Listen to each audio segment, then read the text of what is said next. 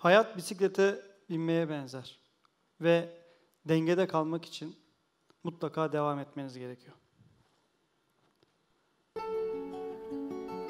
Bu dengede kalmak için 3 T'yi çok iyi bilmemiz gerekiyor. Teknoloji, tarih ve toplum. Benim de hayatımdaki dönüm noktalarımdan biri işte Einstein'ın dediği bu söz oldu. Ve baktığımız zaman dijital dünyada, dijital değişen dünyada çok önemli gelişmeler oldu. İcatlar bunların en önemlisiydi. İlk önce insanın yapamadıkları, eliyle yapamadıkları icatlar hayatımıza girdi. Bıçak, çekiç gibi. Daha sonra yazı, pusula hayatımıza çok farklı noktalarda bizlere eşlik etti. Ve daha sonralarında hızlı dönen bu dünyada, hareket eden bu dünyada bizlerle hesap makinesi, televizyon, telefon ve bilgisayarlar hayatımıza girmeye başladı. Şimdi artık hava gibi, su gibi bilgisayarsız, teknolojisiz yapamayan bir dünyadayız. Ve bu dünya bizlere ne kadar hızlı hareket etmemiz gerektiğini ve dengede kalmamız için sürekli hareket halinde olmamızı bizlere gösteriyor. Sularbaşı Mahallesi, Atatürk Bulvarı, No 5, 5840 Sivas PTT. Burası benim hayatımın dönüm noktalarından birisiydi. Neden hayatımın dönüm noktalarından birisiydi? 1995 yılında internet ilk Sivas PTT'ye gelmişti. Ve biz iki arkadaşımla beraber sürekli Sivas PTT'de internet kullanmaya giderdik. Hiç unutmuyorum, o yıllarda 2 bilgisayar vardı. Giriyordunuz hemen soldan 1. katta ve üstünde bir yazı vardı. Derdi ki sadece 45 dakika kullanabilirsiniz. Biz Fatih Güneş isminde bir arkadaşımla beraber 45 dakika birimiz bir bilgisayarı kullanıyorduk. Sonra birimiz kalkıyorduk diğer bilgisayara, birimiz kalkıyorduk diğer bilgisayara. Bizden başka da çok fazla Sivas'ta o PTT'yi ziyaret eden ilk yıllarda çok fazla kimse yoktu. Benim için başlangıç noktası olmuştu. Bu gördüğünüz bilgisayarlar hayatımızda çok önemli. Hepimiz belki yaşadık bunları. Benim bilgisayarlarım her zaman evimde Sivas'tayken açıktı. Bilgisayar kasasını hiçbir zaman kapamadım. Anakart nedir, sabit disk, hard disk, RAM'leri sürekli değiştirerek hayatıma bir şekilde farkındalık katmaya başladım. Diğer tarafta gördüğünüz Sivas'ın tabii ki internet ve bilgisayar hayatımıza girdikten sonra hem bunu birileri satacak hem birileri bunu tamir edecek. İlk bilgisayar mağazalarından, teknik servislerinden biridir. Babam şimdi belki kızacak, bugün öğrenecek o da ama ben bilgisayarlarımı çok bozardım ki Sezai amcayla Ali abinin olan bu bilgisayar mağazasına, bu teknik servise gidip bilgisayar nasıl tamir ediliyor, bilgisayarı nasıl tamir edebiliriz onu öğreneyim. Her ay bozardım bir şekilde, her ay giderdim. Fakat derlerdi ki Erdem 3 gün sonra, 4 gün sonra biz sana bunu teslim edebiliriz. Ama ben bugün almam lazım derdim ki Ali abi desin ki o zaman otur, akşama kadar başında bekle. Ama bu benim için mükemmel bir şeydi çünkü o vesileyle bilgisayar nasıl tamir ediliyor, bilgisayar nasıl oluşturuluyor bunu öğrendim. Benim için bu bir farkındalıktı. Bugün baktığımız zaman o bilgisayarlardan bu bilgisayarlara geçtik. Bu elimde gördüğünüz alet bir ekranı ve klavyeyi bağladığınız zaman o günkü o kasası açık olan bilgisayardan çok daha hızlı bir şekilde şu anda çalışmakta. Yeni bilgisayarım bu elimde gördüğünüz alet. Sivas'ta gazetecilik çok önemli bir meslekti ve yerel çok fazla gazete vardı. Arkada gördüğünüz bu gazete Sivas'ın önemli gazetelerinden birisiydi. Hala yayın hayatına devam ediyor ama benim için en önemli özelliği Sivas'ın en büyük ekranlı, en hızlı çalışan bilgisayarları bu gazetedeydi. Ondan dolayı fırsat buldukça Kaan abiye, Mete'ye, sevgili arkadaşlarıma ziyaret eder. Bu gazetede mizanpajlarına nasıl destek oluruz? Onlara bakmaya, eşlik etmeye gayret ederdim. Çünkü o bilgisayarlar benim için bir tutku demek, bir odaklanmak demek, bir hayal demek, bir zevk ve mutluluk demekti. Ve hayatımızın bir dönemi o gazetede hafta sonları, akşamları vakit geçirerek geçti. Daha sonraları bir uyanış yaşadım. 99 yılında bir gazete okumayı çok severdim ama gazeteyi yere yayarak okumayı severdim, geniş göreyim diye. Bir gün evde otururken gazeteyi geniş bir şekilde yaymış bakarken bir ilan gördüm. Türkport isminde Türkiye'nin ilk internet portalı kurulacak. Nedir bu internet portalı? Bir internet sayfasında şehrin ihtiyaçlarını, nöbetçi eczanesi, sineması, hangi okullar var, bunları açıklayacak bir kent rehberi. Başvurmayı düşündüm. Önce ailemle paylaştım. Bunun çok gerçekçi olmayacağını düşündüler doğal olarak. İstanbul'da bir de. Ama bir gazetede gördüğüm e-maille başvuraraktan öncelikle bir web sayfası yarışmasına katıldım. Bu web sayfasını yaparak yaklaşık 1,5 dakikada yapmıştık o zamanlar. Çok da basit bir web sayfasıydı. Kent rehberi yöneticilerinden İstanbul, Ankara, İzmir, biz de Sivas'ı ekledik. 4 şehirle beraber biri olarak ilk çalışma hayatıma lise yıllarında atıldım diyebilirim. Benim için çok özeldi. İstanbul'a gelmişim, İstanbul'a gitmişim. Hiç unutmuyorum, 12 saatlik bir otobüs yolculuğu, Kılıçkaya Turizm, şimdi yok. 12 saatlik bir otobüs yolculuğuyla İkitelli'de bir medya plazaya gidiyorsunuz. Sonrasında diyoruz ki, sana diyorlar 2 bilgisayar vereceğiz. Sen o 2 bilgisayarla evinden ya da nerede oturmak istiyorsan oradan webmasterlık yapacaksın. Tamam diyorum ama diyorum bu bilgisayarları kargo ile gönderebilir misiniz? Babam diyorum ödemesini yapar. Sonra dönüyorum Sivas'a. Babam diyor ki ne oldu? Dedim gelecek bilgisayarlar. Tabii böyle yapıyor. 2 gün sonra hiç unutmuyorum eve arıyor babam. Sevgili Erdem diyor 2 tane büyük koli geldi. Yardım et gel bunları eve taşıyalım. Benim için dönüm noktalarından birisi de bu web portalında 19 yaşında çalışmak oldu. Daha sonra üniversite yılları. Müziğe olan ilgim, Sivas'ta yaşıyorsunuz. Kütüğünüz Erzincan. Bir şekilde telli sazlarla haşır neşir olmanız gerekiyor. Arkadaşlarınız zaten etrafınız hep o şekilde. Sonra üniversite yıllarında Ankara'da üniversiteleri gezmeye başladık. Hangi üniversitelerde okuyabiliriz, neler yapabiliriz? Bu arkada gördüğünüz Bilkent Üniversitesi'nin konser salonu. Uygar isminde çok sevdiğim bir arkadaşım vardı. Kendisiyle beraber Ankara'daki üniversiteleri geziyoruz. Bilkent'i de gezelim dedik. Üniversite tercihlerinin öncesinde. Ve bir konservatuvar binası çok hoşumuza gitti. İlk de var, hadi bir bakalım. Konser salonuna gittik. Bir baktık, bir prova var. Bu çift katlı gördüğünüz konser salonunda. Dedik hadi şu gördüğünüz alana yukarı tarafa oturalım ama bir kalabalık var. Böyle bir kitle var. Araya biz de oturduk. Fakat herkes bize bakıyor. Sağımdaki bana bakıyor, solumdaki bana bakıyor. Uygar'a bakıyorlar falan. Herkesin önünde bir böyle bir defter var, şey var, kitapçık var. Ya Allah Allah dedim, herhalde dedim bizim yabancı olduğumuzu anladılar Uygar yani ama şeyde çok güzel, tınılarda aşağıda keman sesleri geliyor, cello geliyor yani kalkmak da istemiyoruz. Şöyle 2-2,5 dakika geçti. Aşağıdaki orkestra şefi bize doğru döndü. Şöyle yaptı. Bizim bütün yanımızdakiler ayağa kalktı, koroymuş. Biz tabii orada kaldık. Benim Bilkent maceram orada bitti. Ama müziğe olan ilgim hiçbir zaman bitmedi. Müzik çünkü bizi değiştiren, dönüştüren, geçmişi geleceğe taşıyan her zaman bir araç olarak hayatımızda yer aldı. Sonraları uluslararası bir elektronik devlet portalı kurma hayalimiz vardı, girişimimiz vardı. Onu gerçekleştirdik ve o portal sayesinde, gene internet ve teknoloji sayesinde Amerika Birleşik Devletleri'nden bir üniversiteden kabul aldık.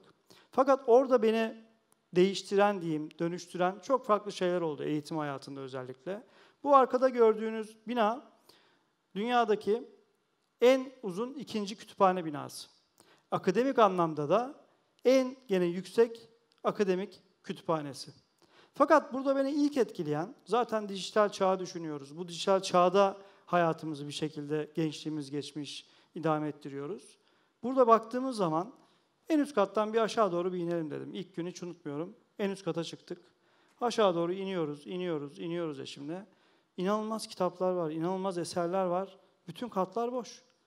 Ve okul açık. Yaklaşık 70-80 bin öğrencisi olan bir üniversite. 5 üniversitenin bağlı olduğu bir yer. Bomboş aşağı katlar. 5. kata geldim. Bir baktım, solda gördüğünüz ofis. 4. kat, 3. kat, 2. kat. İlk 4 kat bu şekilde benim 45 dakika, 1 saat sıra beklediğim kütüphaneydi.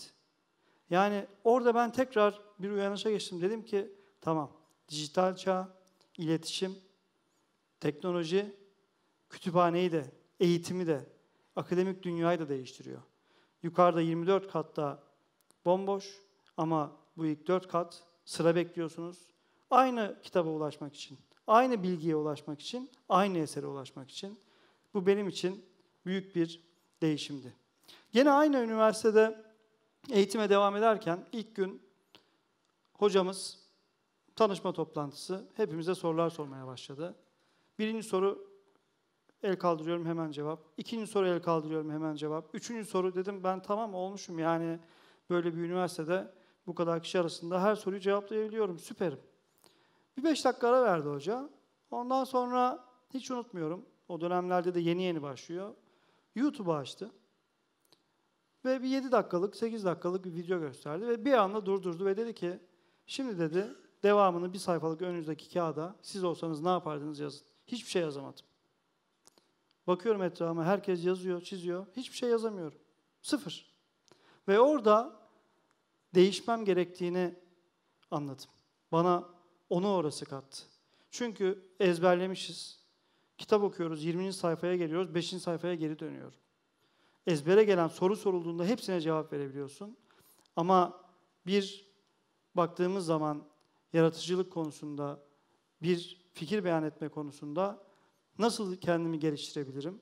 Nasıl daha iyi bir noktaya gelebilirim? İşte o değişimi de bu eğitim döneminde yaşadım. Uluslararası şirketlerdeki tecrübelerimiz, uluslararası örgütlerdeki hasbelkader çalışmalarımız diyeyim ve bu eğitim, uluslararası aldığımız, hem Türkiye'de aldığımız hem yurt dışında aldığımız eğitimler aslında bana bir şeyi gösterdi. İşte bu 3T diyoruz ya, teknoloji, tarih, toplum. Nasıl bir coğrafya üzerinde, nasıl bir zenginlik üzerinde yaşadığımızı bana öğretti. Çünkü hangi farklı milletten insanla tanışsam, gerek eğitim dünyasında, gerek iş dünyasında bizim tarihimizi, bizim kültürel zenginliğimizi, nasıl bir toprağın üzerinde yaşadığımızı çok iyi bildiklerini fark ettim.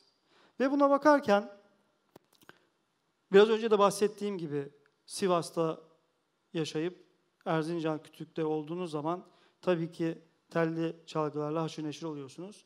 Ama o zenginliklerden biri de bizim müziğimiz olduğunu fark ettim.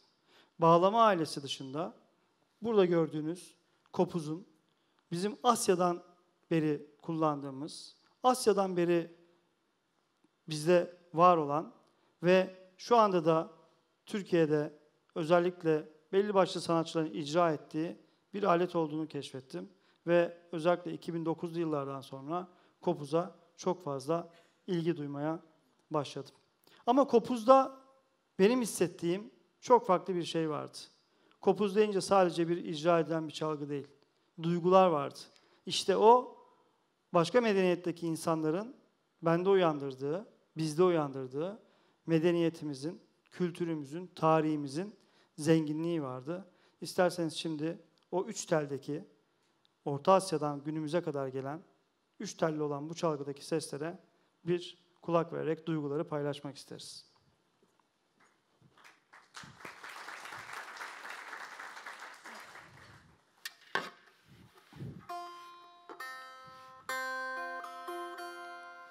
Kopuzun tellerinden anladığım benim, birinci telinde kültür ve tarih,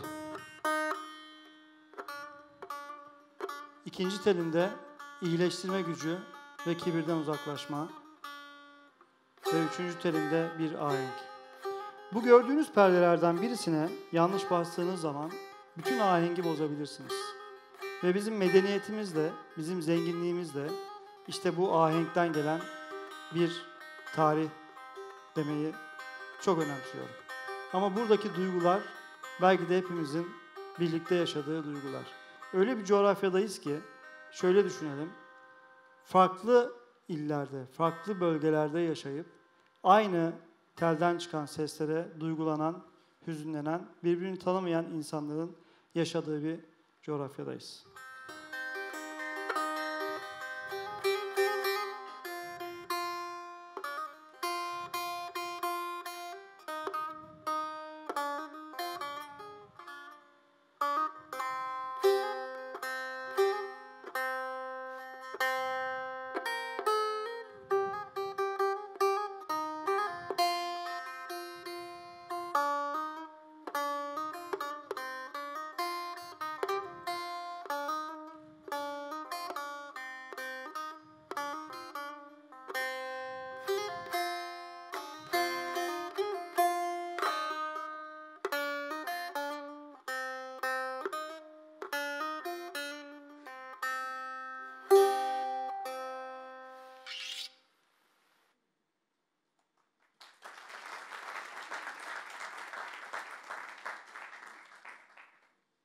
Erkan Oğur, bilenleriniz bilir.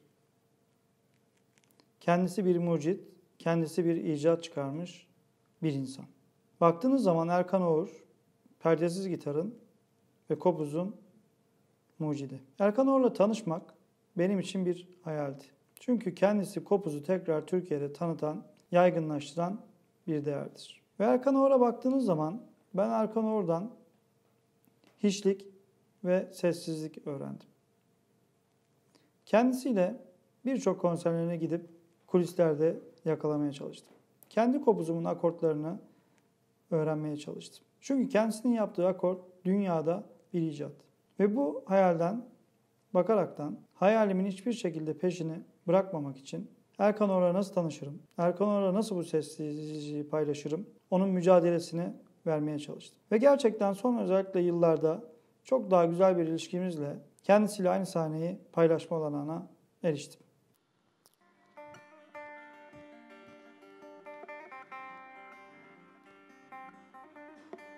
Özellikle konserlerde giriş yapmak çok özeldir ve önemlidir.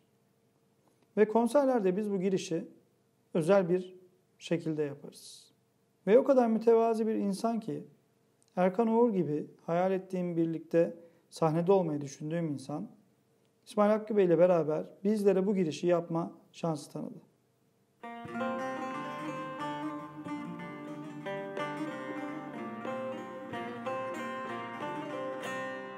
İşte bu tellerden çıkan ahenk, kültür ve tarih, iyileştirme gücü ve kibirden uzaklaştırma bizleri bu noktaya taşıyan en önemli değerlerdir. Değerleri yaşarken duygularımız bizler için gerçekten çok önemli. Sadece bir müzik aleti olarak görmemek gerekiyor. Bu 3T dediğimiz teknoloji, toplum ve tarihi bu tellerle beraber hayatımızın her döneminde yaşıyoruz.